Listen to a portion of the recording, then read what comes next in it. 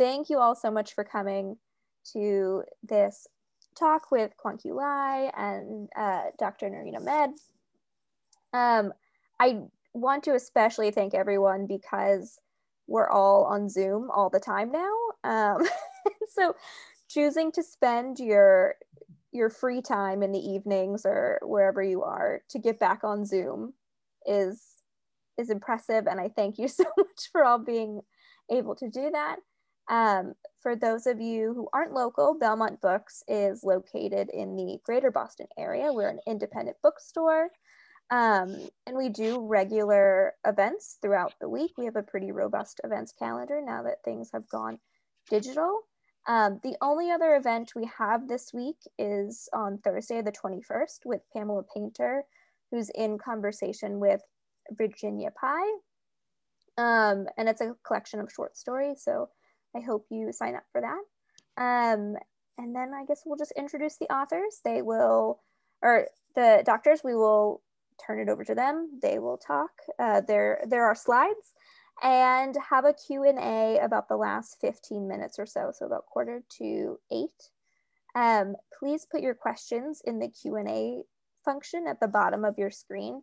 That way we won't miss them in case you put them in chat, we might not see them. So let's get started with our bios. So we're here to talk about Kwan Kew Lai's memoir. She is affiliated with the Harvard Medical Faculty Physicians and currently divides her time working near the Boston area in clinical medicine and volunteering with various humanitarian organizations in disaster response or in refugee camps all over the world. She spends her free time painting, which you might be able to see some of her work at the Belmont Art Gallery, and running, which is something I will never understand. Dr. Nahreen Ahmed is an accomplished doctor. I was going through her bio earlier and I was very impressed. And it makes sense why these two would be paired together, as Dr. Ahmed has done quite a significant amount of work in humanitarian efforts and founded Critical Care Ultrasound, which brings ultrasound technology to Bangladesh. And we're so happy to have both of them. I was asking them beforehand how they met, and I thought it was a pretty interesting story. So I do hope they share it with you at some point during the talk. But that's it from me. I'll pop back in a little later. Thank you both for coming and doing this, and take it away. Great. Thank you, Amanda. And thank you, Dr. Nahreen Ahmed, for joining me this evening. And I want to thank you all for taking part of your evening to join us in this conversation. It's kind of a big sacrifice. And I would like to take a few minutes to talk a little bit about myself and read a few passages from the book and show you some slides. I was born on an island called Penang in the western part of the Malay Peninsula in Southeast Asia. You see there's a little dot here. And sometime in the 50s, we were then still a British colony. The United States came to this island and set up a United States Information Service, or we call it USIS, and in this building. My secondary school teacher took us out on a field trip in the hot afternoon, and he told us that we could borrow books free of charge from this library in this house. And unbeknownst to him, that free library opened up my world. I began to read avidly, and I learned about Dr. Tom Dooley, who went to Cambodia and Vietnam to set up hospitals for the poor. About the same time, a friend of mine in secondary school told me about Dr. Albert Schweitzer, who also went to Africa to set up a hospital for the poor in Gabon. These two men inspired me when I was at a young age, and I told myself that sometime I should spend part of my life in doing some humanitarian work, working with the poor. So the Asian tsunami of I think it was 2005, devastated lots of Southeast Asia. And so I saw a lot of pictures on television that kind of broke my heart. And I said to myself that I really needed to go there to help out. And that was my very first humanitarian mission. I spent about 3 weeks in South India taking care of patients in that region. And when I returned, I decided that it was time for me to leave academia and to do some humanitarian work. In 2007, I volunteered with the Clinton HIV/AIDS Initiative. At the time, the Clinton Foundation was setting up an AIDS clinic in Dar es Salaam, the capital of Tanzania, in Zanzibar, this island, and also in a rural area called Mtwara. And Mtwara is a rural village that they sent me to in the southeastern part of Tanzania. And I want you to have some idea about the first hospital I saw in Africa when I first went there.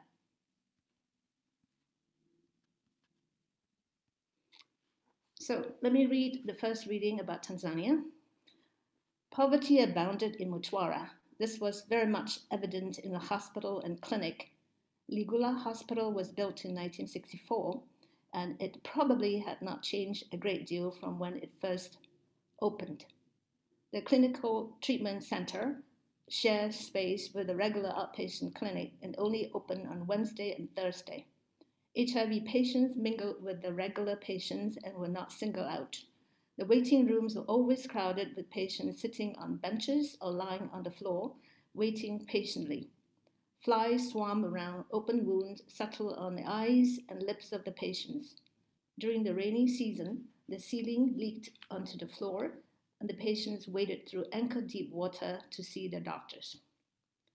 And one morning, Dr. Mundor and I took a long walk along a corridor crowded with many waiting relatives, almost all women, to make rounds in the hospital. He pointed out a rotunda in the hospital compound where the women cooked. The hospital did not provide food for the patients. Relatives cooked for them and provided 90% of the nursing care. The ward was a long building lined on both sides with wrought iron bed with peeling white paint, placed only a few feet apart from each other. Blue or hunter green mosquito nets tied up for the day hung from the ceiling. The patients brought in their own sheets, and when all of the beds were full, 2 patients shared a bed, their heads resting at different ends.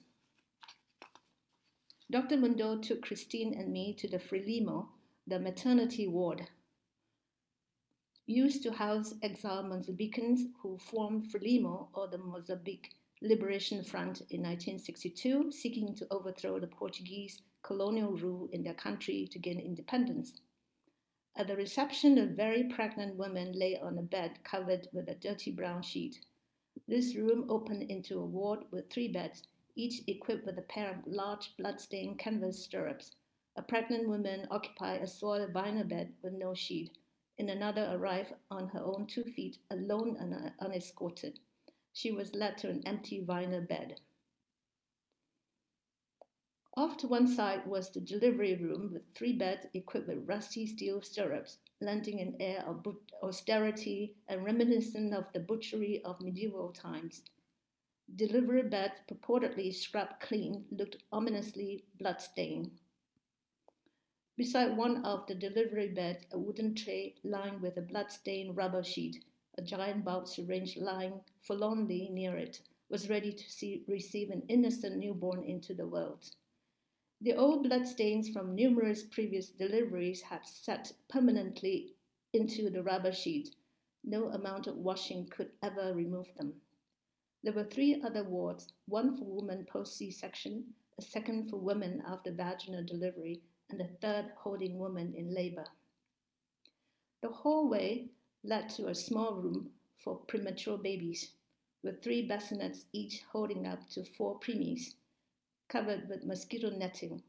Naked light bulbs hung low over each bassinet, giving out feeble heat. There were no intravenous lines or respirators. 9 preemies snuggled against each other.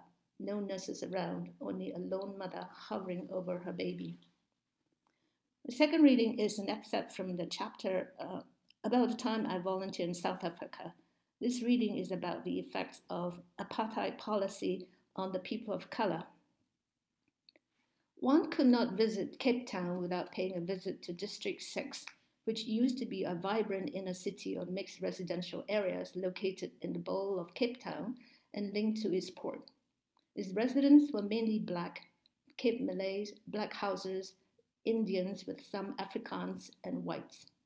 In 1966, the government declared District 6 as a white-only area using the Group Areas Act, and over 60,000 residents were forcibly removed by the apartheid regime.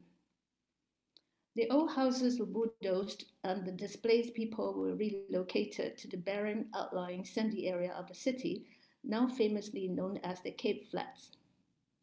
I spent an afternoon in one of the townships in Cape Flats, a mixture of one-story homes, 2 to 3-story flats, tin shacks, and rows of communal outhouses lining its periphery. Newcomers squatted on the sidelines in lean-to shacks. One big living space filled the inside of the smaller homes. Beds rolled up during the day to make space for eating and cooking. Sleeping took place in the same tight quarters. Clothes fluttered from the common courtyards with scattered outhouses. Children ran around barefoot and stayed out of the hot container homes. The District Museum of District 6 portrayed the history of apartheid and its effects on the ordinary people through an intimate look at their personal stories, belongings, and interiors of their homes. On the ground floor was a large map where residents could leave their comments. There were old street signs, the bench with its whites-only plaque, and countless memories, moving stories retold by the people who had their lives torn apart. The most moving story of all was a story about a homing pigeon's view of forced removal, narrated by Noor Ibrahim, one of the founders of District 6 Museum. During one of the meetings of the District 6 land restitution case, he stood up and told a poignant story of his 50 prized homing pigeons, for which he built a loft using the wood from his home in District 6 in his new home in Athlone. After a 3-month stay in the new home, he felt it was time for his homing pigeons to learn to fly back to their new home. He let them fly away. In the evening, he waited apprehensively, but there was no sign of his pigeons. The next day, when he drove by his old home in District 6, he said, "I saw a sight that shook me to the core. My pigeons, of 50 of them, were congregated on the empty plot where our home had stood. Getting out of my car, I walked over to where the pigeons were. Very surprisingly, they did not fly away, but looked into my eyes as if to ask, 'Where is our home?'" Very quickly, my third reading is from the chapter on South Sudan, honing into its customs and culture. South Sudan. Andrew Warhawk, a community health nurse, told me cows and girls were highly valued in Nuer and Dinka countries. Herders used spears, but often AK-47 left over from the war to guard a few precious cows they owned, while others used pounds, euros, USD, yen, yuan, etc. They traded in cows. For the Dinka, a girl brought in a highly prized dowry of 100 cows or so, and the girl's legs must not be seen from any direction while she was being surrounded by the cash cows. Otherwise, the dowry would be considered inadequate. The groom-to-be had to bring in more cows to cover the long legs. For the Nuer, 30 to 40 cows would be enough. A girl who could read brought in more cows than one who could not. Because of the enormity of the burdensome dowry, cattle raids occurred frequently, especially in Jonglei. Only older men could afford to marry repeatedly, and most of them took girls as young as 13 for a wife.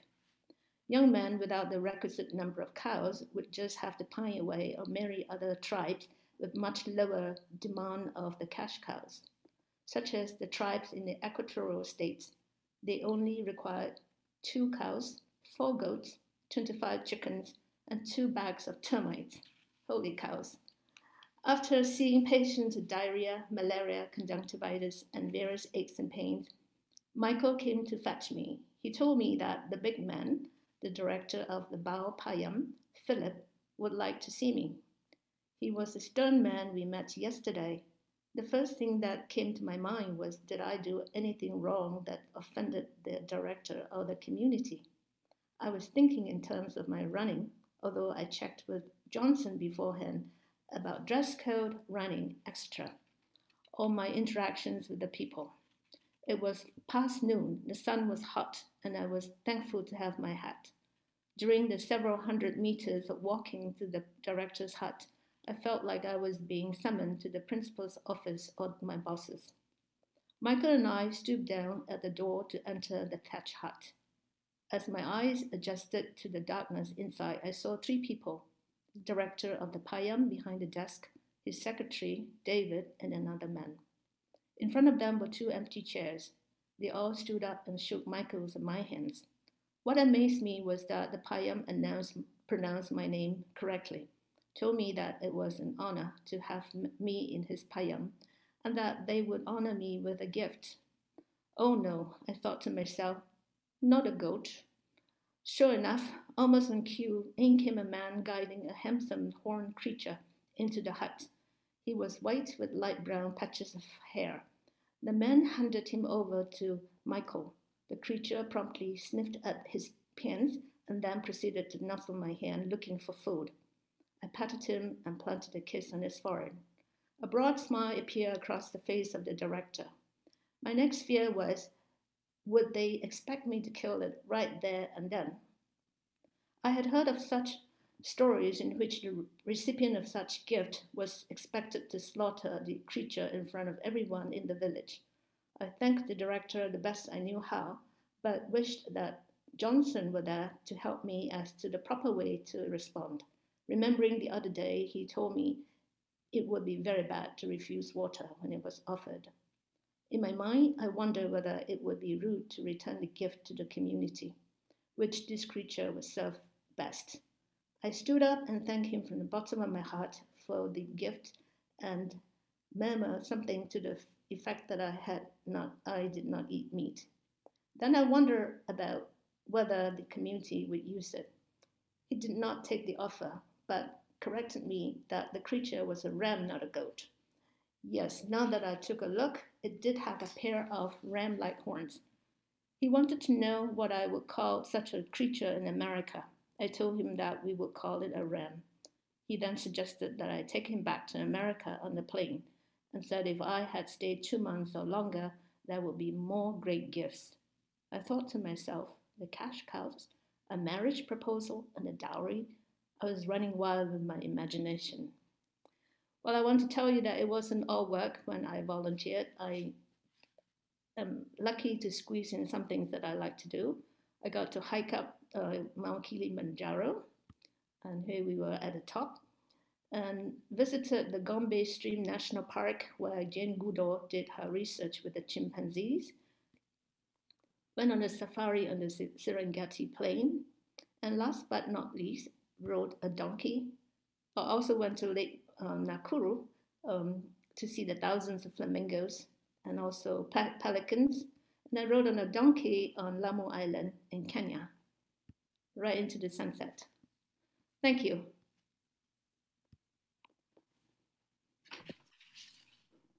Kwan Kew, thank you so much for sharing those excerpts. It's a pleasure to see you again. Given the last time we saw each other was in Yemen, of all places. I know, Amanda. Yeah.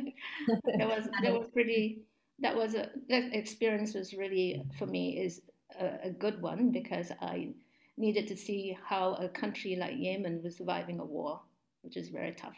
Yeah, I would say it's an honor to be here with you. I do feel we're kindred spirits in the comment that you made about seeing such heartache on the screen when these disasters happen all over the world, and just wanting to run where you can to see where you can help.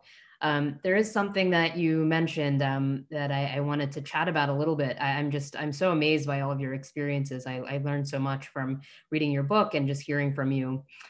What I'd really like to hear a little bit about, you mentioned in the first part of your book in Mtwara, Tanzania, mentoring with the Clinton and HIV and AIDS Foundation. And you said something that really resonated with me because I myself have experienced it. And you kind of mentioned it in your reading as well about traveling abroad on humanitarian missions and the feelings on being a foreigner and the attention that draws from the community. You also mentioned about the experience of learning about the stigma of HIV, which kind of goes hand in hand about learning about new cultures and how medicine is seen and how it's practiced in different countries. Can you tell us a little bit about how you navigated those challenges and what lessons you learned? Well, Tanzania was the first African country that I've been to, and I must say that after that, I really fell in love with Africa. It's an amazing country. I mean, a continent with so many countries. And the thing that floored me was the infrastructure of the hospital. Even though the hospital was built in 1964, later on in my experience, I went to another hospital that was built at the turn of the century, of the 19th century, so much older. This hospital was built in 1964, and yet the infrastructure was quite poor. And there was no running water, no hand sanitizer. So the doctors have to make do with a lot of things. And they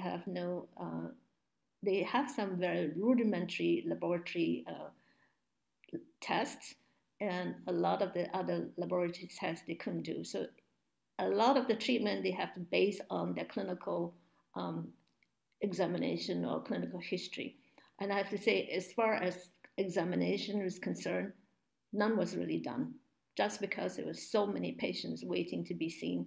The doctors would just ask a few questions and then would write a prescription for the patient and then send the patient on the way. So it really bugged me for a while, but I could also understand that they had maybe 50 to 100 patients waiting for a single doctor to see. They had to be very expedient in disposing the patients. So a lot of time they just, based on a few questions, they would write a prescription and they send the patient on. The patients had no time to ask questions whatsoever. So that is really a very stark difference between our world and their world. And you have to kind of accept that sometimes. Although my role there was to teach them, was to be a mentor in HIV/AIDS. So I try really hard to try to tell them that even though you have no time to examine the patient, you do need to examine the patient pertinent to their complaints. You didn't have to do the whole physical exam, but if somebody complaining of shortness of breath or coughing, at least you would take up your stethoscope and listen to the lungs. So those are the things I try to teach them. But it was hard for me because I was a woman. The person that I was mentoring was a man.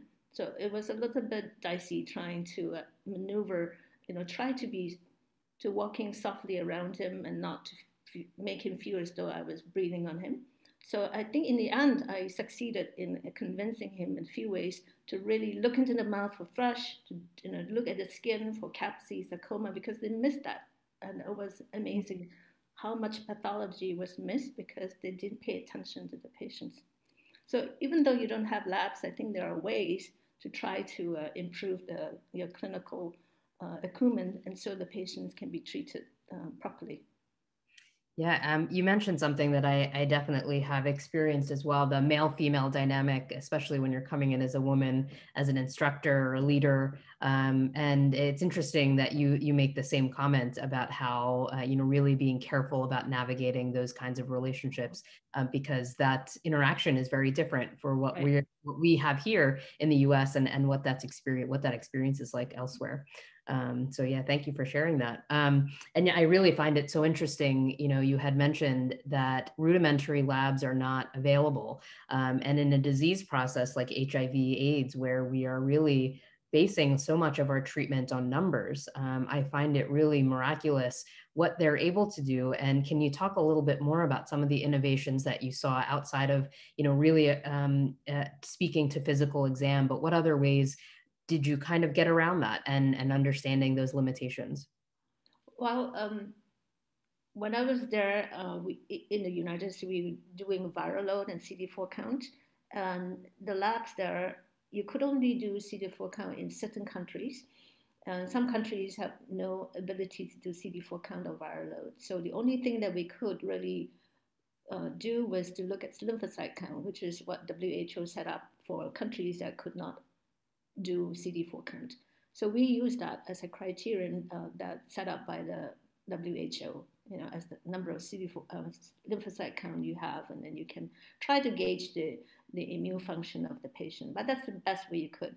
The other thing that, a lot of the medicine that you give for HIV patients have a lot of side effects.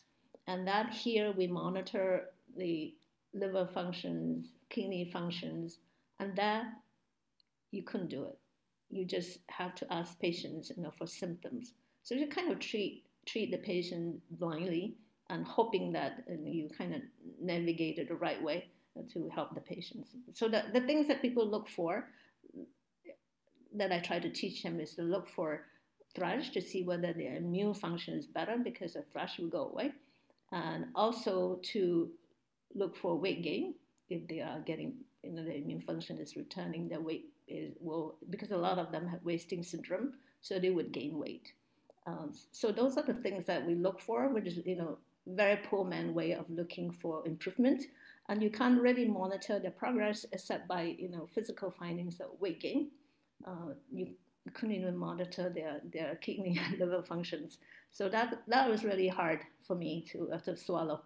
Yeah, I can understand that, especially when we're so driven by data. I think that's why these experiences often are so impactful for us as practitioners when we come back to the US, having learned to really hone in on some of those skills that maybe we don't use as often. So I think that's a really big lesson there. I'm going to shift gears a little bit and kind of talk a little bit about, some of the experiences that you mentioned really highlight how humanitarian work comes in different forms.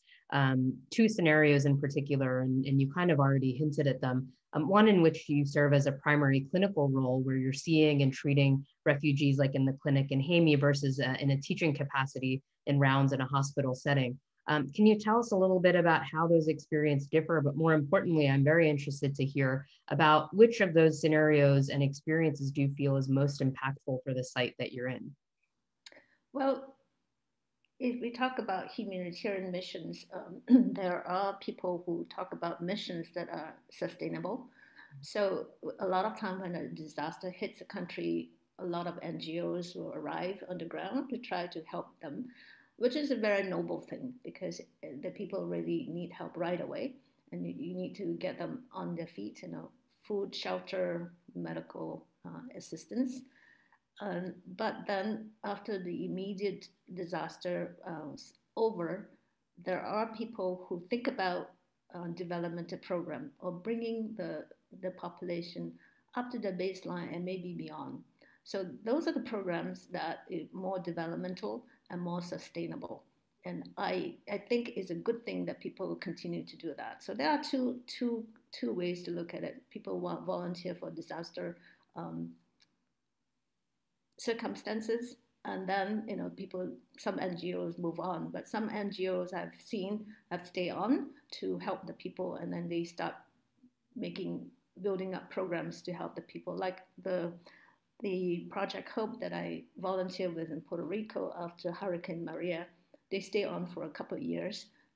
They realized that a lot of the patients there have diabetes, so they thought that their program was going to hone in diabetic teaching and teaching them how to control their diet and things like that, which is a very good program to do for a population that has a high incidence of diabetes. So that kind of thing is a good thing for an NGO to do, short of trying to help them out of the disaster. We'll think about a long-term plan to get them better, in a better condition of health. Yeah, I love that. I think I fully agree. I think the long-term impacts really come in how we can empower the physicians and the healthcare providers on the ground by providing extra support. I agree. I think there's a time for, the rapid response in an area where there's disaster. But I think the medical education and teaching and supporting that way, I think is so incredibly impactful in the long term. I think that's incredible. As you talk through many of your experiences in your book, there was something that I thought really hit home for me is, your experience of returning home. And I think that is a really interesting concept. There's the experience of going somewhere new and feeling foreign in a land that's not your own, and how that's perceived. But then what it's like to come home from a place where your GI tract is treated differently by different foods, and you're being very cautious about drinking water. You make a comment about returning from Africa and how it felt again to be able to safely drink water from the tap. I fully understand that, and it's such an interesting moment, isn't it? We really learn to appreciate so much when we travel to countries with limited resources. What else do you feel from your experience, as a lesson from your own experience? What else do you think we take for granted in our day-to-day lives now that you've been to so many different parts of the world? I can think of a few, but I'd love to hear from you. Yeah. Well, there are so many. The drinking water, like, when you are traveling from Africa into a European airport, all of a sudden you're confronted with this drinking fountain, and you take your Nalgene bottle and said, "Can I drink this water?" You kind of would take a step backwards and say, "Can I really drink this water?" I mean, yes, you can. It was so funny. And the other thing that we discussed was flush toilets. We kind of take that for granted, because in places that I've been to, there's just a hole for your toilet, and it's really terrible smell. You have to kind of put up with it. We don't appreciate hot showers that much, but I think hot showers is something that you really hungry for. And running water, turn on the tap, but you don't have that. You have to maybe pump your water, get water elsewhere, or from a well. So in Africa, there are many people, especially in a refugee camp, they would walk for miles just to get water for the day, and may have to go a few times to get water for the family to use. And they also have to pump to get the water. So a chore that we know that is always delegated to girls and women, and no men or boys would do that, bringing water from the well. And then, of course, there are armies of mosquitoes to give you malaria and dengue. So I did get dengue once or twice from volunteering. And then no blackouts. We have the electricity. We just turn on a switch and we have electricity. But that's not something that is readily available in some of the villages. They kind of depend on generator, and so some petrol for the generator. So they try to save that. So they turn off the generator by 9 p.m. And so you have no fan, nothing, no electricity, no light to guide you. So after 9 p.m., you're kind of sweating in your bed. So there are a lot of things we take for granted, air condition or even, working fan. I went to a place where the fans are there, but the fans were not working, had not been working for a long time. So it's a lot of things that you just have to feel uncomfortable with, but have to get used to it. I think the most impressive thing is that, it feels like such a hardship for us when we go, because we're so used to the comforts of living in a country that we have all of those things, flush toilets and heat and air conditioner. But still, we see some of the happiest people in these places. Exactly. Right? Isn't that such a lesson? Yes. I agree. It's incredible. The resilience, the happiness they show you, and sometimes you step back and said, how come these people are so happy with so little? And yet they are. They're amazing. I think I really concur with what you observe. Yeah, it's really incredible. I think that to me is one of the biggest lessons I learn when I come home, that less is more. And often we focus on so many of the, the material things in life, but happiness can be found in places where, where so many things are limited. And that's really quite a lesson. And I think on that note, I wonder, I'm curious to hear from you, just as as an academician, as somebody who has really worked so hard to create this career, and I'm shifting gears a little bit in the direction of the conversation. I'm curious, I'm young in my career, and really trying to build on how to do what you've done, be able to continue to work in the US, but also continue these humanitarian aid that you're doing. What's some of the advice that you can give to folks that are early in their career, looking to, delve into more global health, but also still in academics? I understand that's a very challenging thing. I wish I have a golden bullet to give you, because you can see that I didn't do humanitarian work until my kids were older. So I couldn't do it when they're in school. They're, I still need to nurture them. So that's the path that I took, was to wait for them to grow older, and they can take care of themselves, and I can go and do some of the things that I really want to do. I have met people who finished a training and then they'll jump into humanitarian work for a few years. But that's the thing that I think a lot of European people could do. Not so much in America, because we are so into getting a certificate, getting a training. Because once you are away for 3, 4 years, you have a big setback. When you return, you have to do all this training, all this certification. You are far away from practicing medicine. So it's a challenging thing. It's really hard for you to go back and to come back and then to resume your training. So that's a challenge that each person, when they make the decision when to go into humanitarian work, they have to make that decision. I also met some people who are very lucky to be in teaching institution in which they support an overseas mission, and a mission, a research mission, or something that they have applied for. They have a research grant to do a development program in a country in Africa. And so they could spend a few months in Africa and they would come back to resume their faculty position. I think that might be an ideal thing for academician. So if you have an institution that would support, has already some kind of program like that, outside America, that will be very good for you to be able to do this program, plus coming back and then resume your faculty position. I'm sure there are some of them like that, but you have to look hard for them.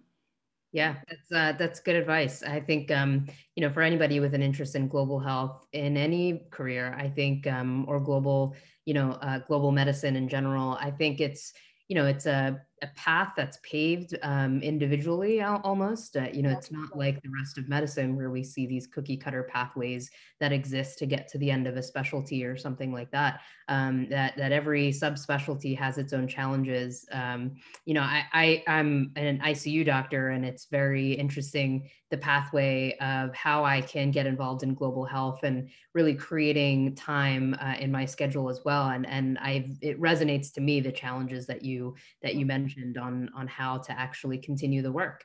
And often it's a choice of deciding, maybe I have to give up something in order to be able to do more of the global work or something like that. But certainly timing is a big part of it. Mm-hmm.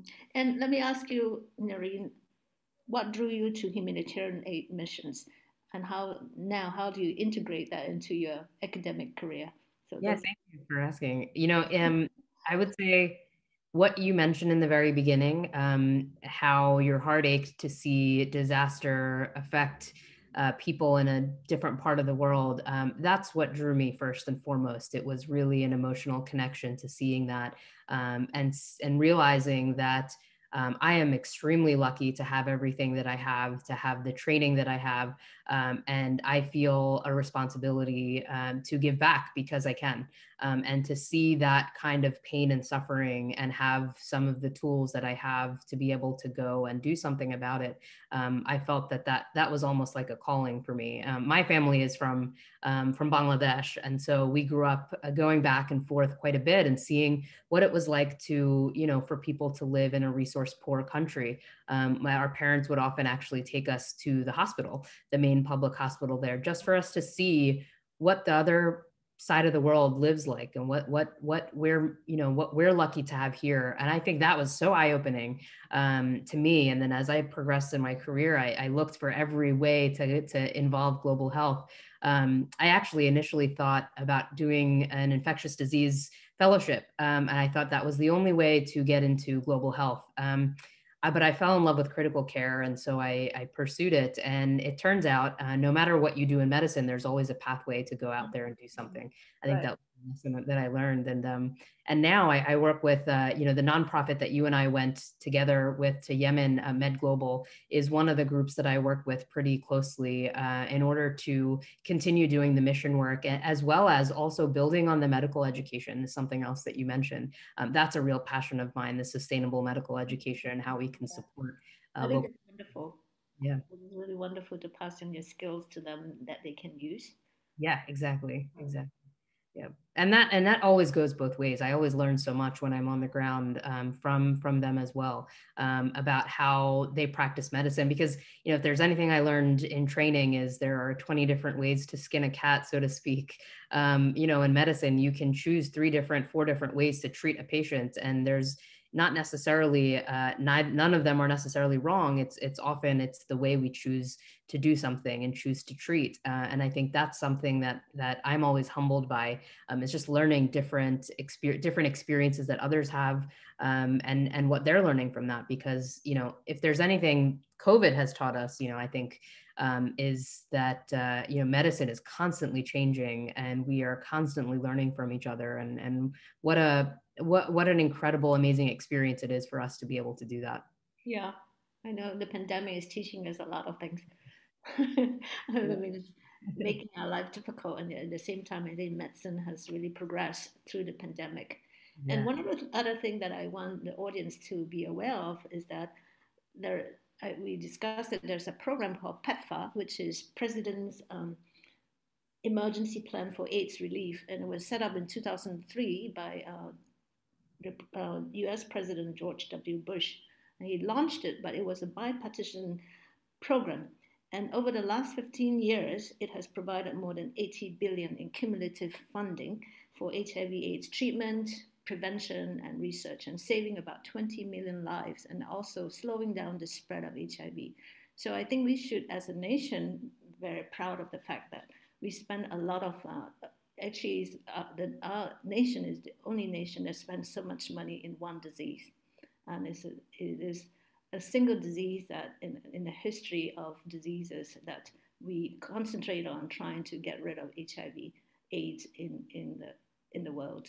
So we should be very proud of our country for helping out and trying to eradicate an infection that should be eradicated, I guess, but it's not yet. Yeah, thank you for saying that. I think we often, in light of all the political controversies and things that are happening, we often forget some of the good that a lot of the good that our country has done. So I appreciate you shedding some light on that. I think that's something that I myself didn't know much about until you had mentioned it to me. I would like us to shift into the question and answer portion, if that's okay. Yeah.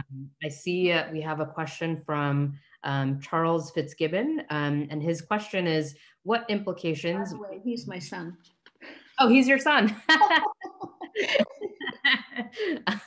So then you know him.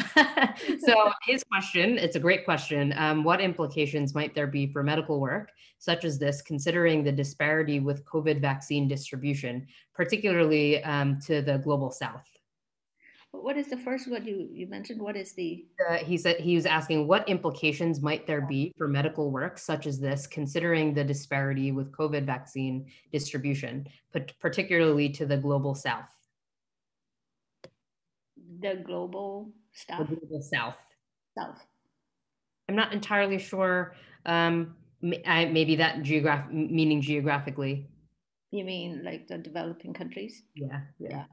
Well, I heard about that today, that Africa would not receive COVID vaccine, for quite some time, just because the countries are poor and they are not able to buy up the vaccine that other richer countries will be able to buy. So that is a huge disparity right there staring us in the face. So global health is not equal, and we know that. And so there are countries that will need help. And I think, as WHO said, this is a pandemic. So if everyone is not vaccinated, you'll not be able to eradicate the infection.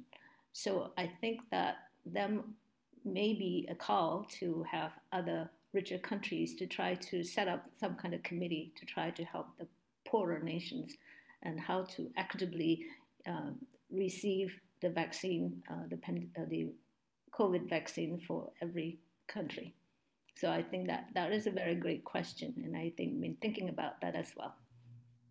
Yeah, I think to that end, it's also very important, even within our own country, that there is equal distribution, and that of the vaccine. I think often, we think globally as well, as in our own local, local community in the U.S. that there is safe and equal distribution of the vaccine as the rollout continues. I know that's been a real concern for people. So so hopefully that's something that continues to improve. And I'm really, hopeful that people will accept the vaccine more readily than is said in the press. There are people who really want the vaccine, but they can't have it. And there are people who have given the vaccine, but they don't want the vaccine. So the disparity is always there. And of course, people have the freedom of choice whether to receive the vaccine or not, because there are some people who are really fearful of the vaccine, of the unknown. Sure. So I can perfectly understand that. So I'll shift to the next question. This is from Shirley Hargett Adidiji. I'm apologizing ahead of time for, I'm sure, not pronouncing your name correctly. I apologize. And her question was, she was saying that she's not a physician, but a nurse, which is a highly needed skill out there. So, so that's huge. And she's saying, I'd like to get my children involved as well with giving back. Prior to COVID, we spent time at a nursing home visiting the elderly, and boy, do they love children. So she's asking, are there options to volunteer to help while bringing your immediate family? You mean outside globally? Yeah. Well, I have occasions, I think the last few years when I was in Europe, I think I was volunteering with the Syrian Medical Society, American, I think it's SAM, I think it was SAM, Syrian American Medical Society. Yeah, I went to Greece to volunteer. That was the very first time I actually ran into a family. She brought her husband and a child to this mission. Although they didn't go to the mission to take care of patients, but they were just touring Europe, and so she was able to kind of have time with them after she's finished her work in the day. So that was only the first time that I've seen, but in some other capacities, such as in Doctors Without Borders, if a family could actually be working, they're actually not volunteers, but they work for MSF. And so the parents would be working for MSF, they would bring their children over to Africa, and the children will go to international school. So that, that is something that I've seen. But most of the time, I just seen people going there alone. So I'm not sure how you take your family there. I think there are NGOs that really don't feel like it is risky for them to bring on extended families to the field. So I don't think they really would approve of that. Yeah, I agree. I think it is dependent very much on where exactly you're going. Certainly in some of the more high risk areas, it might be very challenging. But there may be some areas where that's possible, but definitely, I can say one of the places I think it could be possible is somewhere I think both you and I have gone is the Bangladesh refugee camps, areas like that, where it's not necessarily in a crisis war zone, but the ability to, there are schools there and things like that. So that might be a situation where bringing kids, to see the experience, that's tricky though, I would say. But that kind of leads into the next question, which is from Margot Gromal. Nice to hear from you, Margot. And Margot mentioned she has met us both on different trips, different times.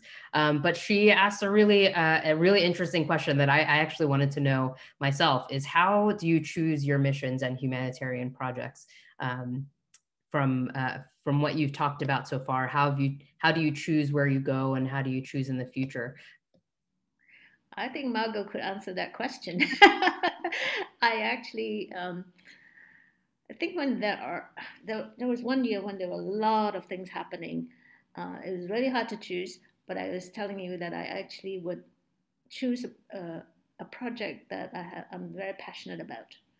And when the Rohingya were chased out, were persecuted from their homeland, that was when I really felt that I needed to be there to help them. And they really tug at your heartstring.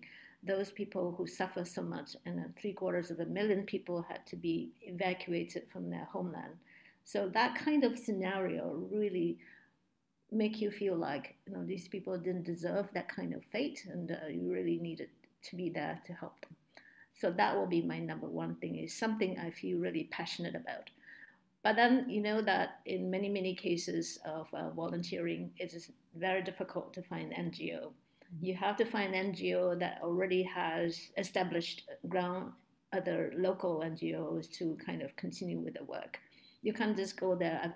I've read about people just flying there trying to, you know, get by themselves or try to find NGO when they arrive.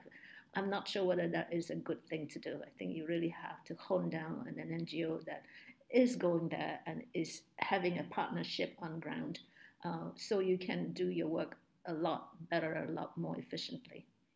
Yeah, I think that's a really good point. Doing the research into the organizations is important. And that kind of leads into the next question, which is from Casey Grant. The question is, do you have plans for future outreach and where next? No plan.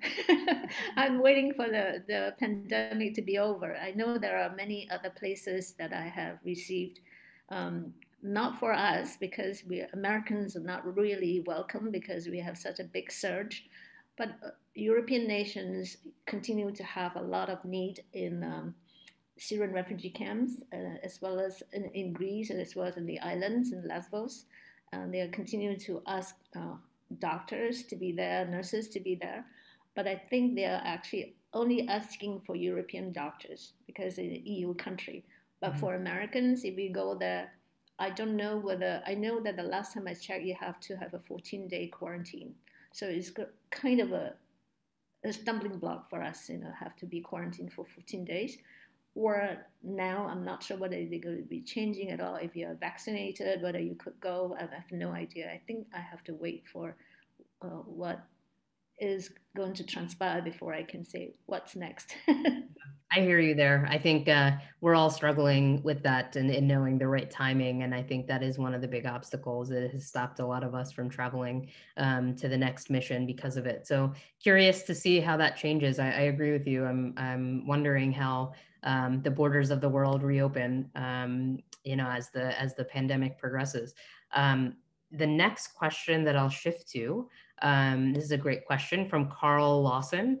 What guidance do you have for medical students who are considering a career in global health or are considering being involved in significant global health activities? Do you have any thought? I mean, this is a Hello, really broad question, right? And always hello. He's a global health person. So I think this is a huge question that many students, from medical students to residents to fellows to even people that are, you know, fully in their career, ask this question, right? How do we get involved? So what would you say is some advice you would give to the medical students and training? I kind of envy the medical students because during my time there was not such program. And I wanted it so badly, but there was nothing like that. And even when I went on to be specializing in infectious disease, there was no fellowship abroad, you know, to do further training in global health. There is no such thing that I've heard of as global health. So I think they are so lucky to have global health as they are, you know, part of the curriculum. So I said that, you know, maybe think small at the beginning to just build up your experience. Go into the country, enjoy the country, learn from the people in the country, and maybe impart your knowledge to that country. It's kind of immerse yourself in that experience and see whether that is what you really passionate about. That's what you really want to do. Maybe take it one step at a time. And the other thing is maybe networking with people who are in global health, like maybe developmental people. I don't know whether, I know Harvard has this kind of a group for global health group that you could, if you could find a group like that to network with them, because they might be a good resource to try to guide you as to whether you want to do administrative program or some kind of development program, or you just want to be more medical and going there to be a doctor. Maybe there are people who can guide you, because I'm not in that particular position to be able to advise students, but I think the best thing for them to do is enjoy their experience as a student of global health, and I envy them. I would agree with you. I think also really learning about what makes them, what drives their passion in medicine, you know, deciding to choose your subspecialty and pathway, you'll always have a path into global health, no matter which direction of medicine you go to.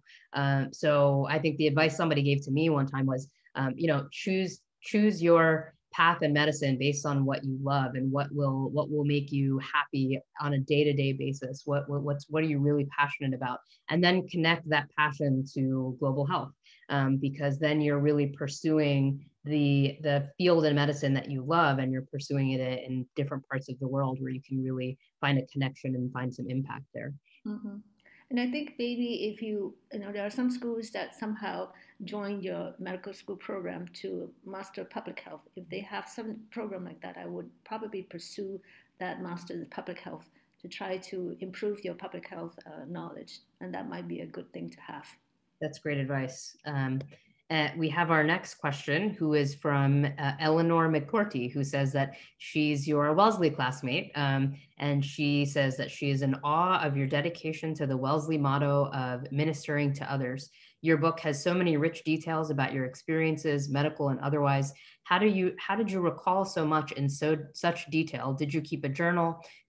Or do you also have an amazing memory? Hopefully we'll be able to have another reunion in the future. Sweet message. That was my brother's conclusion as well. There's so much detail in your book. How did you keep them all? he was right. I actually kept a journal with some of my missions, not all my missions. And then later on, I decided to also blog. And so I have been also blogging, not all the time, but I blog just because I wanted my family to be able to access what happened to me, so they don't have to worry about me when I'm away. Especially, I started blogging quite a bit when I was in Ebola, so they would know that I was still safe, I was still okay. So that was my, you know, just to give them some peace of mind.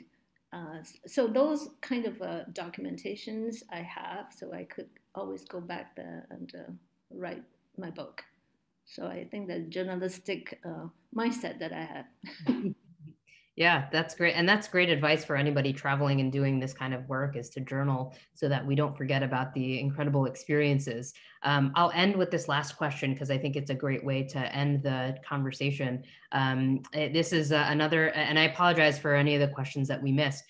This is a question that it is stated as such: in addition to learning and getting so very much from the experiences, would either of you be willing to share how the work and volunteering in resource poor settings have changed you, your relationships, friendships, approach to life, and what do you do with your free time? That was a very loaded question. Yeah, I think the first part is maybe how it's changed maybe your friendships, relationships, and approach to life. I think that's a great way to end this hour chat with you, because I think this book is really a commentary on that, and I'd love to hear a little bit about how it's, you know, overall impacted your life and relationships.